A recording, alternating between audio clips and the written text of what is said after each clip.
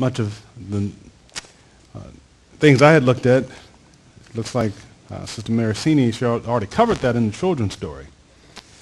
So look at the children's story. When it's time for her to do it, kids seem a little more excited than everybody else. So I don't know how much they are still recollecting the generosity that was bestowed, but they run down on the beeline when it's time for you to do the children's story. But I've always enjoyed it and still do.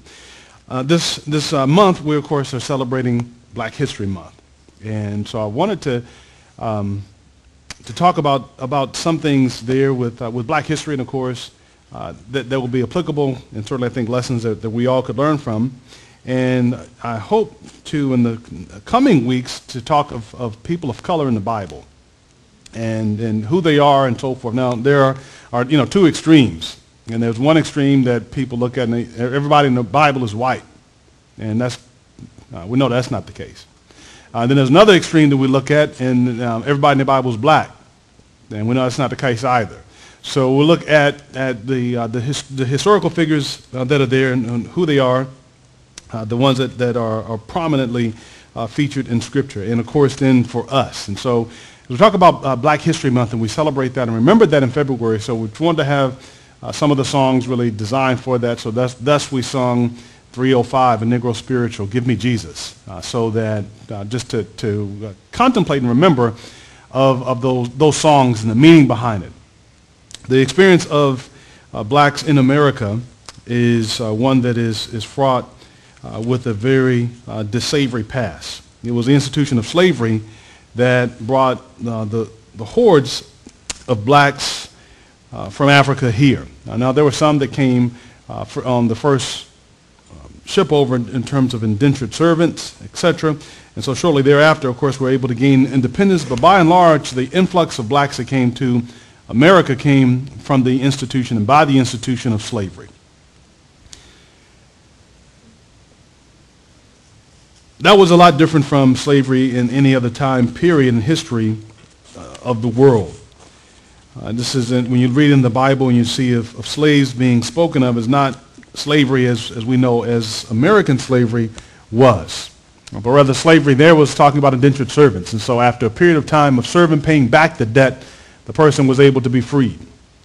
And so in that, when you start reading in Exodus of the treatment of the slaves, there was always to be equality. There was to treat them with love. And so again, this was not owning someone, but rather this was a person paying off a debt. And I want to be clear that there is a big distinction between it. So American slavery was that you own someone as you own property. And so with that property, you could do whatever you wanted to with it. And when the Bible speaks of slavery in the sense of Israel, we're talking of indentured servants, meaning you owe me $5,000, you owe me $500, you owe me $50. You can't pay it off. You don't have the means, the wherewithal, the capital to pay it off, so you can go and work. And after you work, then would, of course, balance out. And once you've rendered $50 worth of service, the debt is paid, then you are henceforth no longer under obligation to me. The system of American slavery, of course, was entirely different. It was one that was set upon primarily by greed and selfishness and cruelty. And to keep slavery, to continue to feed it, of course, don't want to get into all the dynamics of it, of the slave trade back in between America and the role England played and Africa and so forth, but I do want to dispel a few myths. And so some of the myths that sometimes people say, well, blacks were selling each other into slavery, and so it was no big deal to be able to come here. Well, again, bear in mind how they were treated.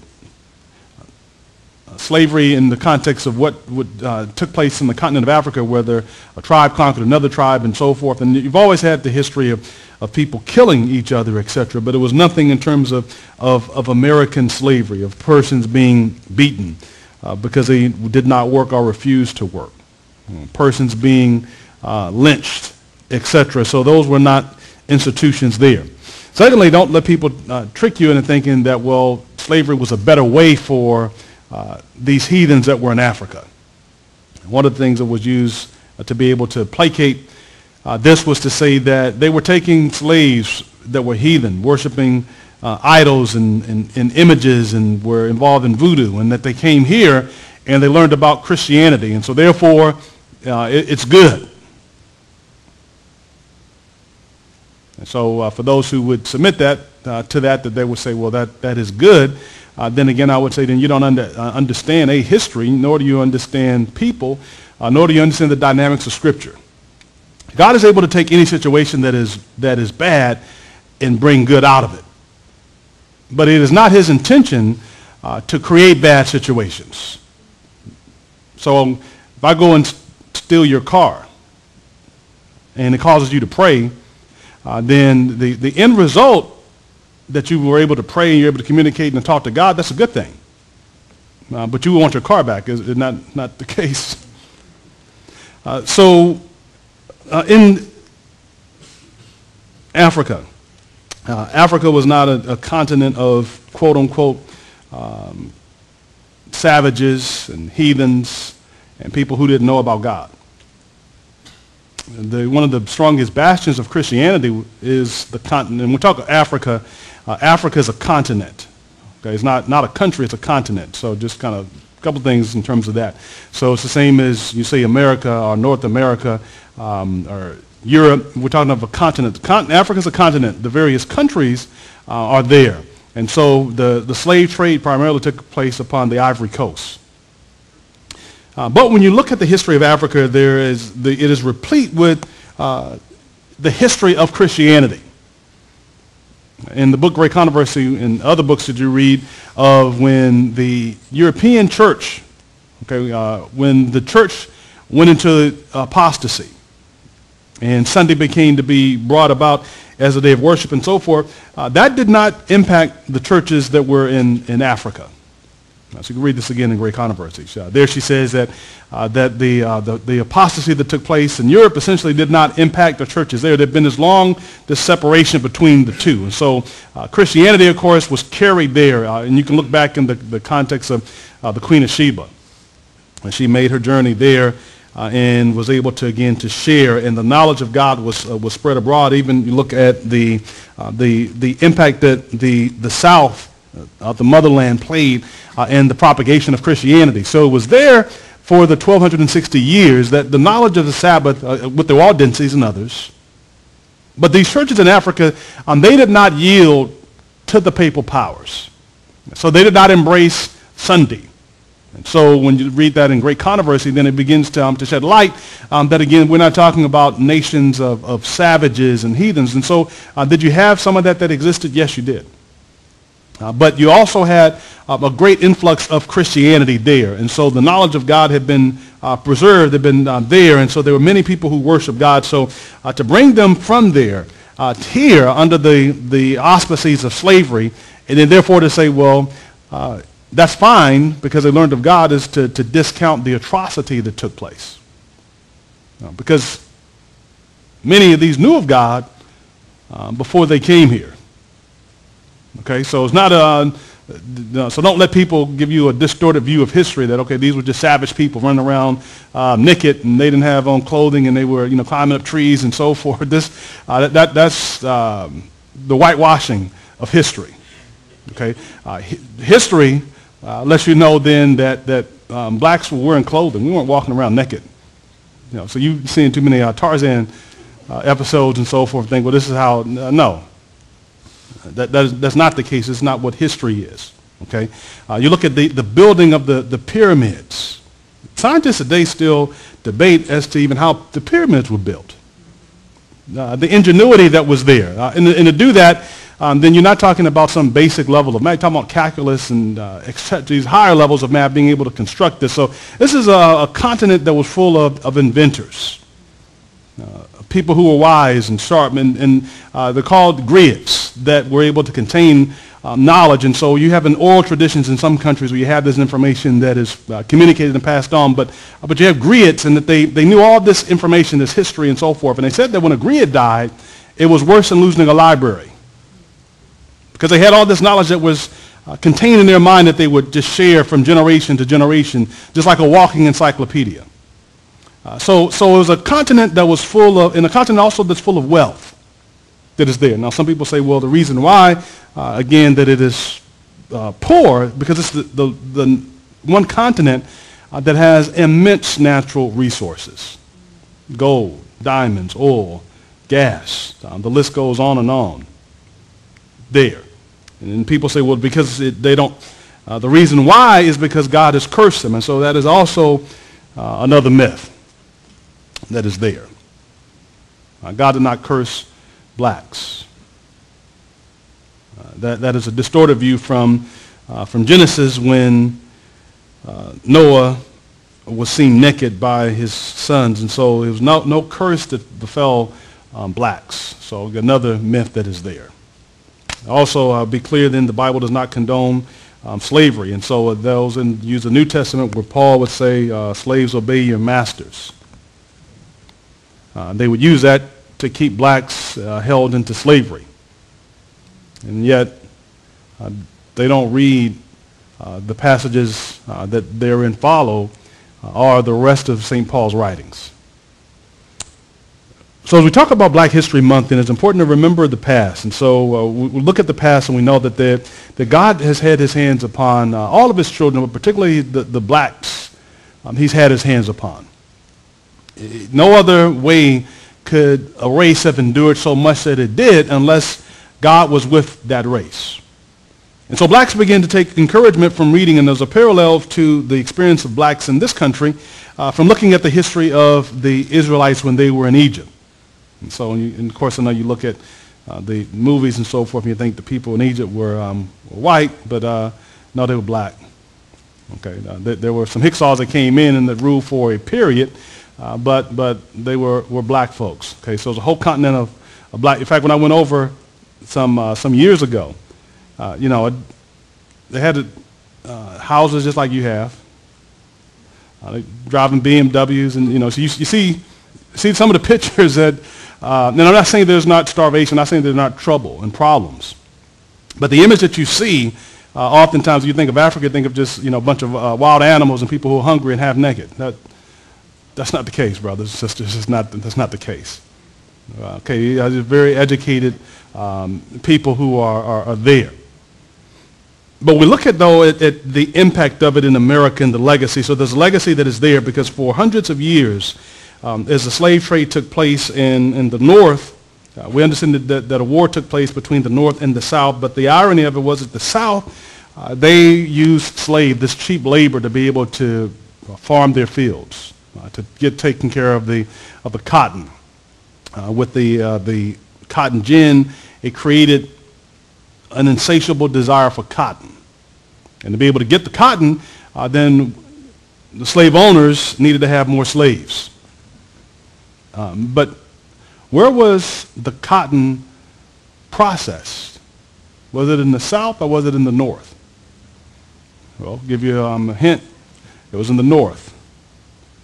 There's where the industries were.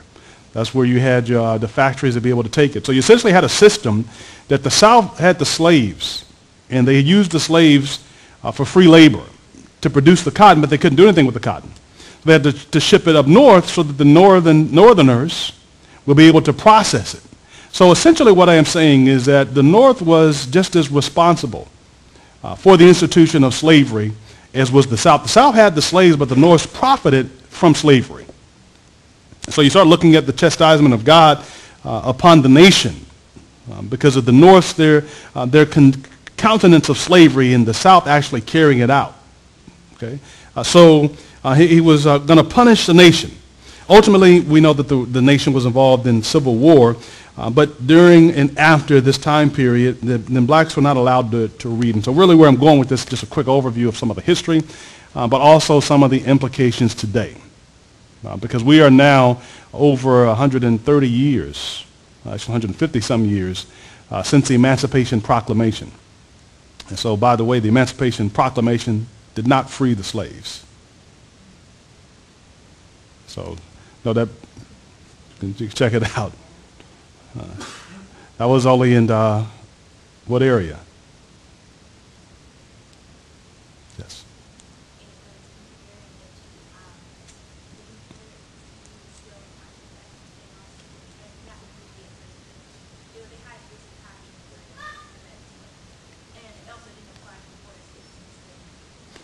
So it was essentially that was a move to be able to help to further the war.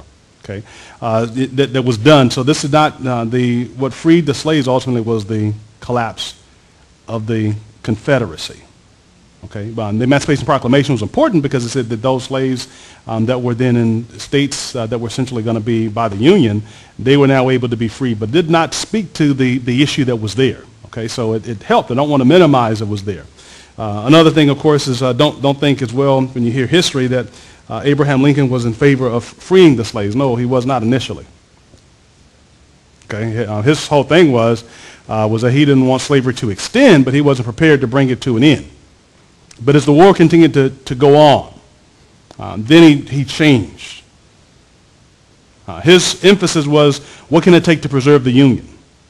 And as time went on, then that began to change. Okay, and when it was all said and done, though, when it was all said and done, you had blacks that have been now freed and liberated, but not having the ability to be able to go out and to work, provide, and to take care of themselves. And so that's where I want to jump in today. And, of course, the impact that it has for us, because we are still impacted by slavery, though it took place a couple hundred years ago. Because you think of it, all the wealth, think of all the wealth that was generated in that time period. If you could go to your job and you could have people work for free for you there, how much money could you accumulate?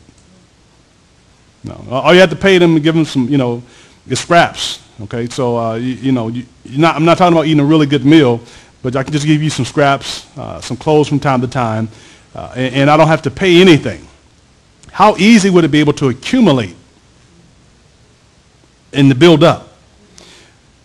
So slaves were kept in darkness. They were not allowed to read. It was against the law to teach slaves how to read. This was in 1833. The Alabama Slave Code states, any person who shall attempt to teach any free person of color or slave to spell, read, or write shall upon conviction thereof by indictment be fined in a sum of not less than $250 nor more than $500. And this is 1833. So that's I'm talking about a lot of money. In 1833, $250 to $500. So it was illegal to be able to teach people how to read, how to spell, and how to write. If you can keep a person in ignorance of not being able to read, spell, or write, then you can and definitely keep that person in ignorance and subjugation for a lifetime. So it's feared and thought that if we would allow blacks to be able to know how to read, then they will want freedom. If they're able to read and understand their plight, then they will want something else. So if we can keep them in darkness, then they won't desire something else. Now, if you go in your Bibles to Psalms, the 78th division, Psalms, the 78th division, and beginning in the fourth verse, Psalms, the 78th division, and beginning in the fourth verse, God wants his people to be educated. He wants us to be literate. And there may be some reasons or issues that may have kept people from being literate, from being able to understand and to read. But the more a person is able to read, then the quest that is there to be able to understand knowledge, to be able to understand, well, what does God want from me? But we look in America and we see then that there is a system that unfortunately has not directly benefited blacks. And so not suggesting, and I want to be crystal clear here, that the system that is existing in America is racist, okay? But I will let you know that there are some racist people who will take advantage of the system. So what I want you also to understand is that you need to then know, well, what are the tools that I need to do and understand in the system that is established and that is set up, okay? So there are plenty of times that you look at what takes place in the news and you see it, and I would think that your heart would rend over some of the atrocities that take place. But understand and know then that there are certain images that are conveyed. There are certain stereotypes that are portrayed, that are put out. And as Christians, then we certainly ought to do our part to be able to combat that. But we also ought to have a knowledge in terms of what is taking place that is there. And so on, the most feared persons on earth, particularly in America, of course, is a black man. Okay, so then there's certain things that you ought to be able to know and to do. I remember when I was call portering, we would go door to door. That's how you had the call porter. And I remember the guy that was leading us, he said, listen, you're tall and black. He didn't mean anything to be disrespectful or disparaging, but he said, you're tall and black. So when you go to the door, then you have to bend down some. So you don't look so intimidating, to people, because, most people you're going to come across, they're going to be white. Okay, and they're going to be many times ladies, so you have to go down and kind of like lower yourself, just duck your knees down or bend them in a little bit so you wouldn't be as tall as you were.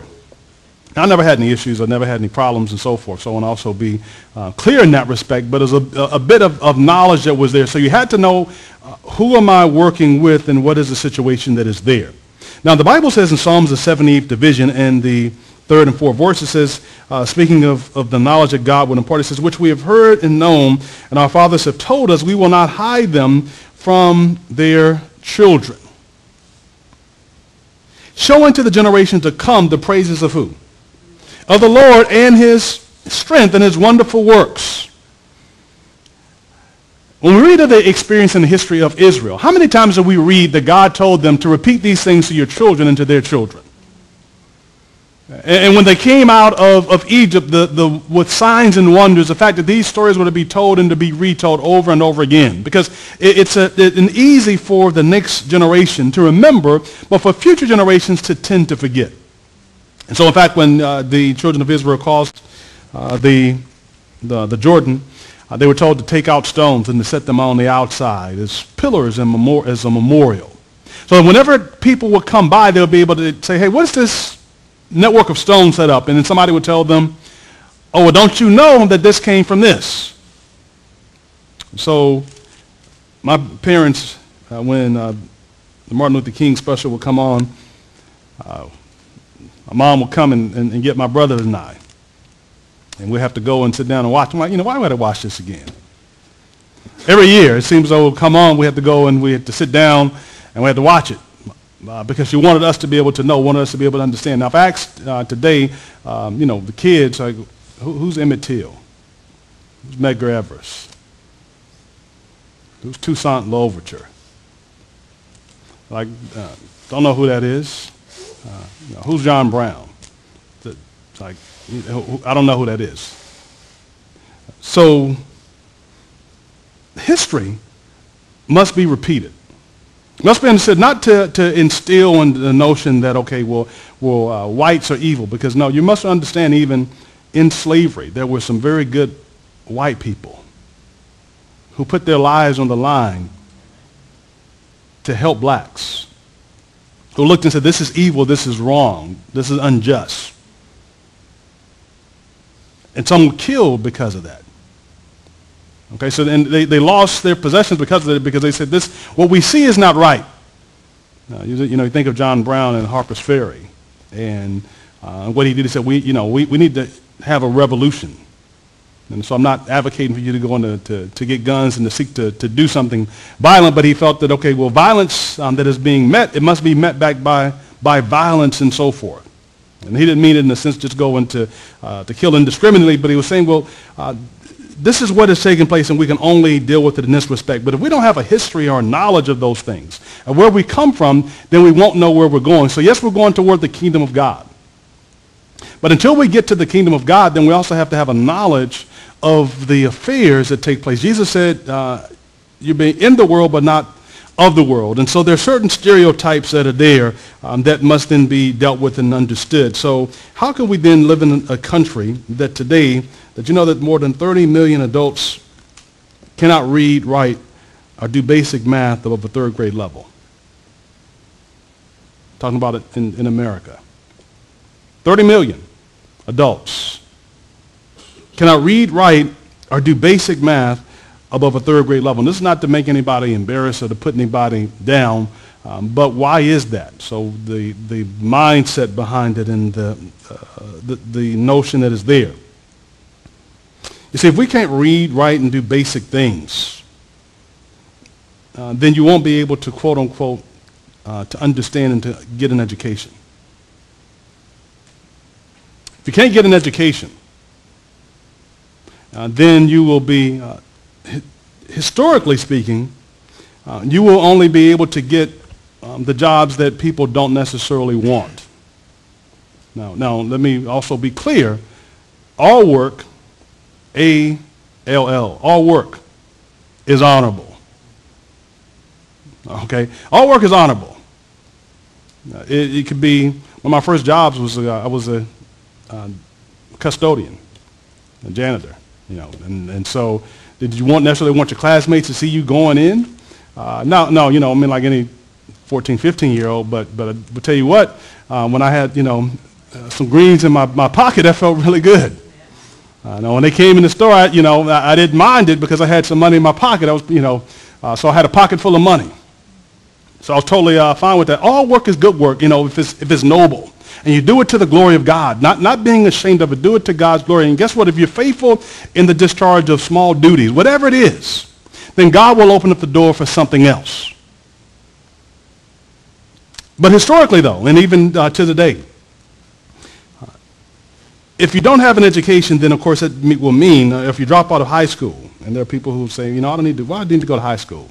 I'll be the next Bill Gates and so forth. And it amazes me how people look. You can find some people who didn't go to college and they've done extremely well for themselves. Bill Gates doesn't have a college degree. Steve Jobs didn't have a college degree. Now, a lot of these guys, they dropped out of college. Okay, they didn't pursue that. But for every Bill Gates that you can point to, for every Steve Jobs you could point to, there are like tens of thousands or 20,000 that don't have that same ending. It's like the one that says, I'm going to go to Hollywood and become an actor. I'm going to become a musician. And that's how and they're not interested in anything else. The person that says, okay, I'm going to go in to become a professional athlete. And so in the black community or colored communities, you can be more than be an athlete. That seems to be like but we put that up sometimes, though, that is the sum total. And I'm not trying to put athletes down. I'm saying that we could be an athlete, but you can also do a lot of other things as well. And so they say, well, I don't need school because I'm just going to be an athlete. And I would hope that you know that the average athlete that plays in the NBA is like a three-year career. I would also hope that you know that the average football player is going to play about 2.5 years. And I hope you also be aware that in other sports that there's no longevity that is there.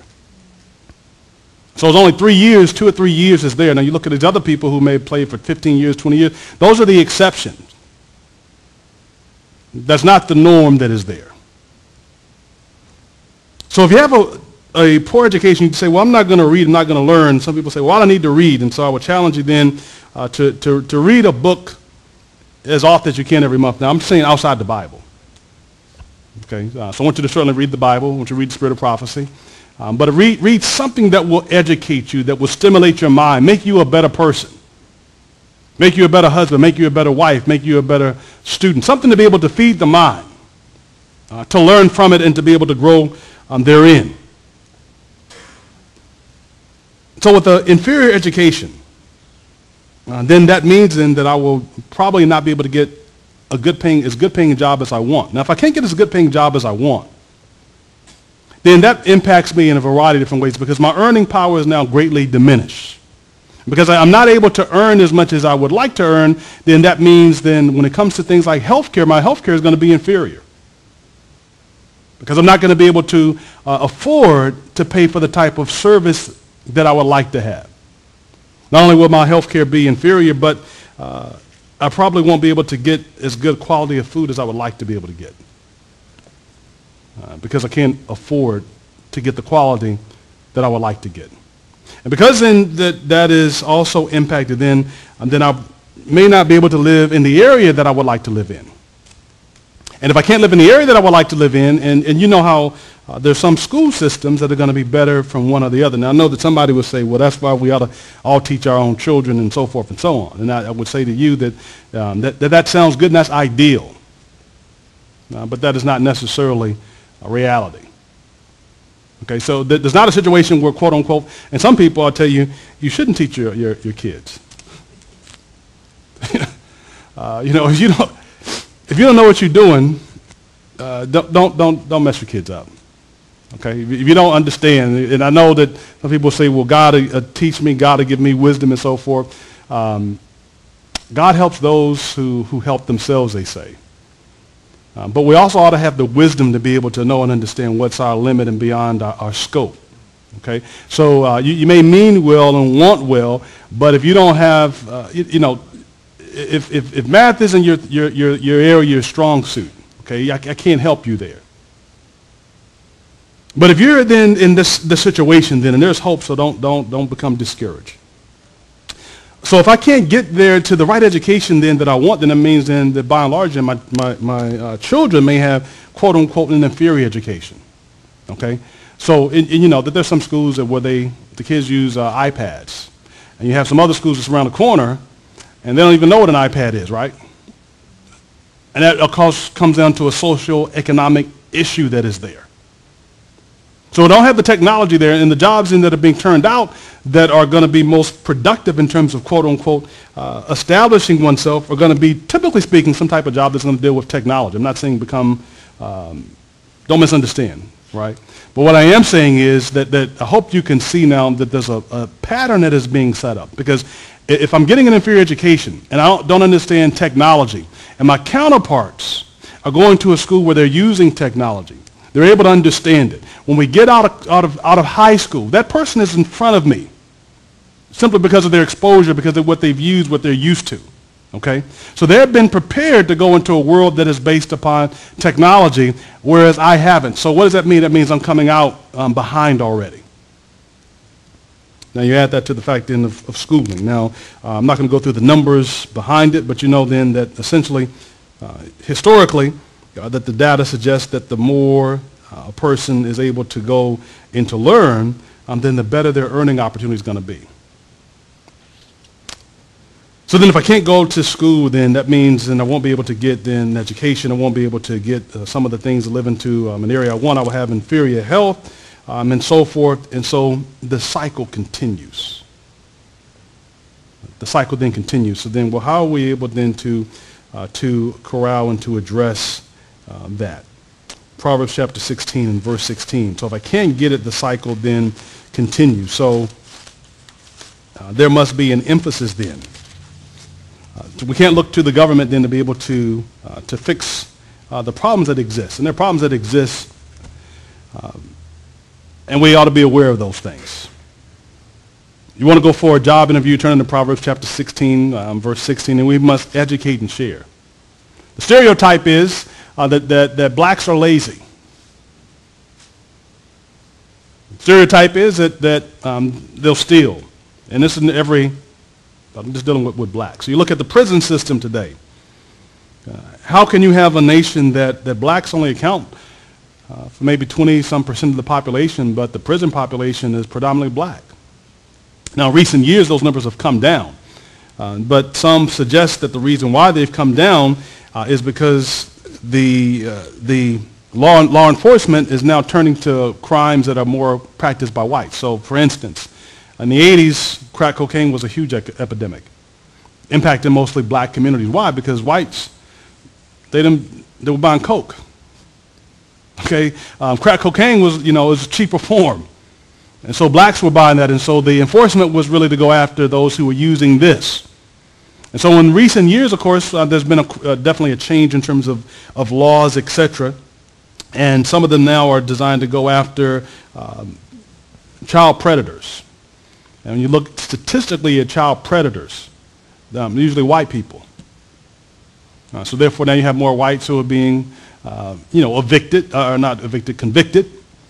So that is keeping, and so then some of the drug enforcement and so forth is changing. Now, marijuana is now, in most states, is legal. Okay? So before it was illegal. And so, you don't have a bunch of money, but you can get you a little dime bag.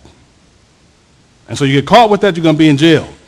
But because now it's not a felony as such, now we can start seeing that those numbers have changed some in that respect, okay? But we have then still tons of people who are in prison. And when you're in prison, it makes it much harder when you come back out to be, quote unquote, rehabilitated. Because who's going to give a convicted felon a chance? There's some places that will, but many that will not, and it makes it hard. And so then you're saying, well, I'm trying to provide, I'm trying to get back out, but no one is willing to allow me to be able to amend for what I have done. I paid my debt to society, but I cannot seem to turn the corner. And if I don't have the means of being able to earn an honest income, then the temptation is real that I'll go back into things that will be dishonorable, and so then the cycle continues. So we must then find a way to be able to address the cycle and to be able to correct it that is there. As I was looking and preparing, one thing that stood out, and this was the impact that fathers play. Did you know that if a father is not in the home, there's a 4 times greater risk of poverty? That a father is not in the home, that there's a 7 times more likelihood of teenage pregnancy. That if a father is not in the home, then children are 2 times more likely to drop out of high school. So again, this only mirrors then what we're talking about. So it's not a situation that people are saying, well, look, let's oppress people and do that. Sometimes people, you have the expression, you give a man a rope, enough rope, he'll hang himself. So this is not about this is people making us do stuff. This is some of the stupid stuff we're doing. If the father's not in the home, behavioral problems and substance abuse, the likelihood it increases. Now, Proverbs tells us not to have to move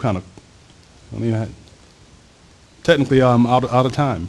Proverbs chapter 16 and verse 16. So I'm going to take just maybe 5 minutes. Proverbs chapter 16 and verse 16. It says, how much better is it to get what? Wisdom than gold. How much better is it to get wisdom than to get gold? It says. And to get understanding rather to be chosen than silver. So it's better to have what? Wisdom than to have gold. Now who would rather that? Would you rather have a book or some money? So this is what it is saying. It's saying just the opposite though. It's better to have wisdom than to have money. Why? Because riches take flight. But knowledge is something that is able to be used and to be replicated. And so we use the expression again. Of course, you give a man a fish, he eats for a day. You teach a man to fish, then he can eat for a lifetime. So give a man wisdom. And so there's an impact that is there of being able to gain wisdom. Now, certainly the most important wisdom that we can gain is the true wisdom and the knowledge of God. The fear of the Lord is the beginning of wisdom. So let that be first and foremost, that the wisdom that God gives me, I'm going to take that's going to be the foundation whereby everything else is built upon. But then I understand now that the wisdom that God has given me, that in the world that I live in, then, because Jesus said, be wise as serpents and harmless as doves, is that there are people that are going to have certain stereotypes. So I don't want you going up, trying to get a job, and your pants all sagging down. And you go out to shake hands, the man extends his hand, or the woman extends her hand, and you go on to dap him up. That's not. And then you wonder, why didn't they call me back? To put on a shirt and tie, a blouse, look nice and professional, presentable. You say, well, you got nose earrings and so forth. Well, again, it is the framework that you deal with. I'm not saying, and people say, well, I'm not going to look like the white man. I'm not asking you to look like the white man. I'm asking you to do is understand the framework of what is there. Paul said that I have become all things unto all men. We use different expressions. Say, when in Rome, there was the Romans. Okay?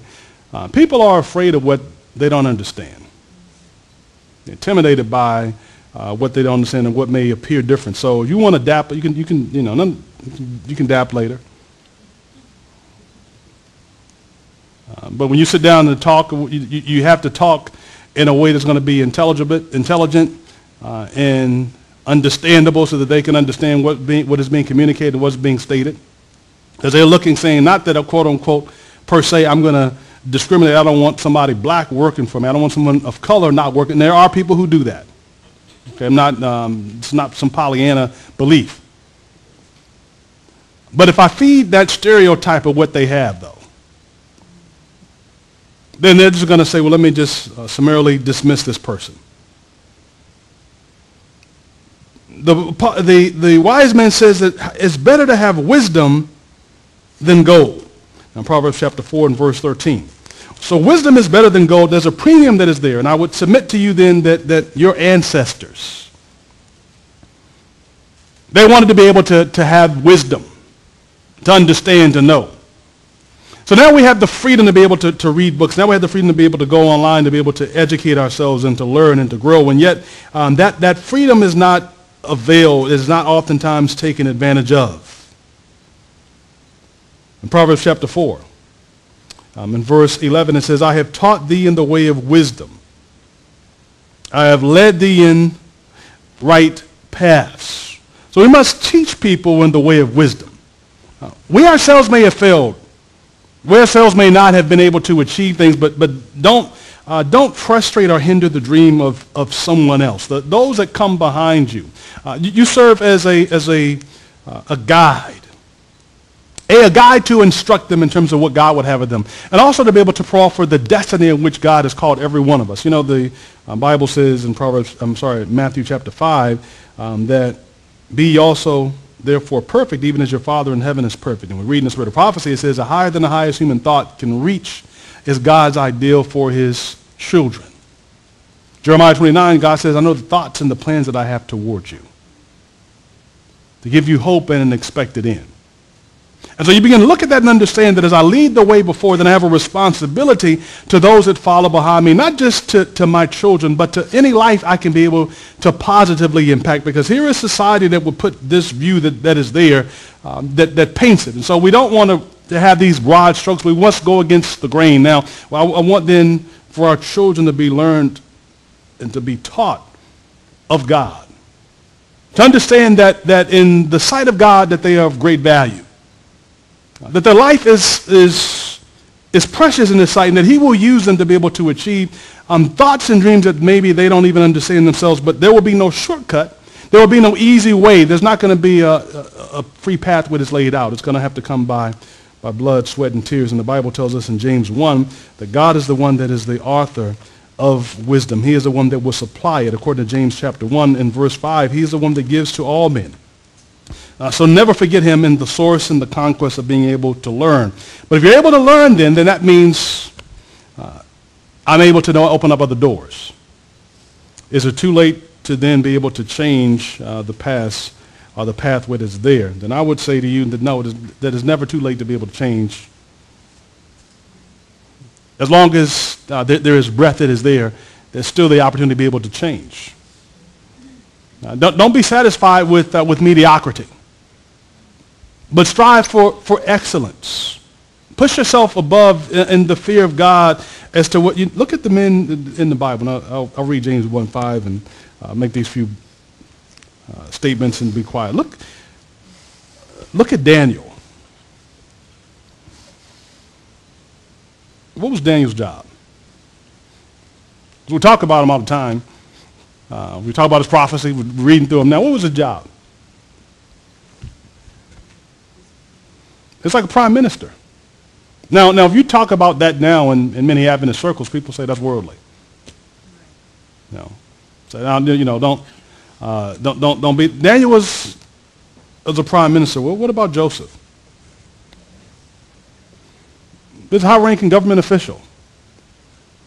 And so I'm not saying that to do or don't do. What I am simply saying is that God will elevate you into a status, or whatever it happens to be. And so he used Daniel, he used Joseph, wherever these men were. And wherever you are in life, then, if you're faithful unto God, God will use you as an ambassador. Don't take the talent that he's given you and waste it and to bury it. Don't take the talent he's given you and to cast it aside and say, well, I'm going to settle for this which is second best. No, use that talent. Let God develop it. Let it be cultivated. Let it be honed that it may bring him honor and glory. For it says in James chapter 1 and verse 5, he says, if any of you lack wisdom, Let him ask of God, for he giveth to all men liberally. And he upbraideth not, and it shall be given him.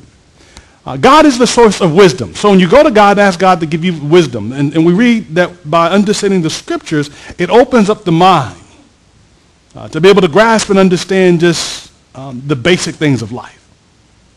Let God be the source of wisdom. Let him be the one that is able to speak into our minds, into our hearts, and to give us an insatiable desire to be able to learn and to grow. In Proverbs 22 and verse 6, the Bible says, train up a child in the way he should go, and when he is old, he will not depart from it. So in closing, brothers and sisters, the privileges that have been afforded us are unique from the privileges that were afforded as we talk of Black History Month, those who were in front of us. We have a lot of opportunity that is there. And because we've been given much, much is required. So make it a point then that you will do your best then to be able to honor and to set a legacy then by God's grace then that will be safe for those feet that follow behind to be able to walk therein. And if you're in a situation where you look and say, well, it is hopeless, no. It is not hopeless. Some will say, well, the statistics, they don't seem to be too favorable. Well, you forget the fact that God will send people into your life that will be able to serve in that capacity. There are people who may not have, quote unquote, biological relationships. And though those things may hurt, I want you to know that God will send, he will send if you will ask him. He'll send that person into your life to be a blessing unto you. He'll send that woman into your life to be a woman of God. He'll send that man into your life to be a man of God, to be able to guide you and to come. But if you don't ask him, but if you go and ask him, Lord, this is what I need right now for my development to be what you want me to be, then the Bible says then that no good gift will he withhold from them that walk uprightly. And so the odds may look hard, but when you know the game that is being played, because the game will be played. But now that you know the rules of the game, then you can go and you can play ball. Father in heaven, we thank you for the opportunity of being able to look in your word. We know that you've called us with a high destiny. We can settle for mediocrity, but we come from a line of people, men and women who have done great things in the sight of God. And you've been with your people. And we thank you for being with us. We thank you for allowing us to be born at the time in which we were born. We thank you for allowing us to be in this church today. We thank you for allowing us to be a part of the families that we're a part of. And no family is perfect, Lord. We know that that is for sure. But we know that perfection resides in you. And we know that no matter what our situation may be, that it is not bleak. It may look bleak. It may look deplorable and miserable in our own eyes. But we look today with the lens of heaven. And where we may see disaster, there is opportunity for you to be able to excel and to use the weak things of humanity to be able to show forth your grace, your strength, and your power. Pray that you would bless us. Send men, send godly women into the lives of those who need those persons to be able to guide us aright. Help us to not make the mistakes that others have made, to be able to learn and then to help others so that they can do better as well. Thank you for your mercy. Thank you again for your grace. In Jesus' name we pray. Amen.